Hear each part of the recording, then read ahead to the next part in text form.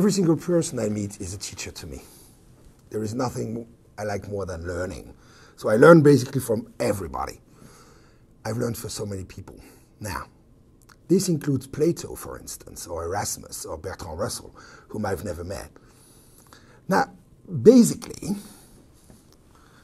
if I have to choose someone, without thinking too much, I would go back to either my first grade teacher, who not only taught me to read and write, but taught me how to develop my curiosity, or to my French literature teacher in the in the 10th grade, Marcel Cordier, who once said one sentence that changed my life.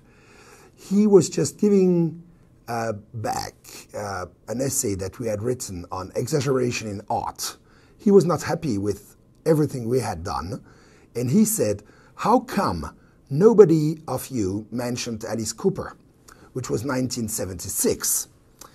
And of course we had all mentioned the references as we are told in France to do, but the references were coming from the course basically, or the courses, or from the school. And when he said, why didn't you mention Alice Cooper?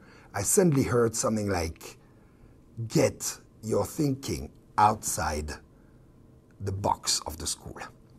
And on everything I wrote after that, be it the end of high school, B.A., M.A., dissertation, every single paper, every single book I wrote, I thought about what I call the Alice Cooper syndrome.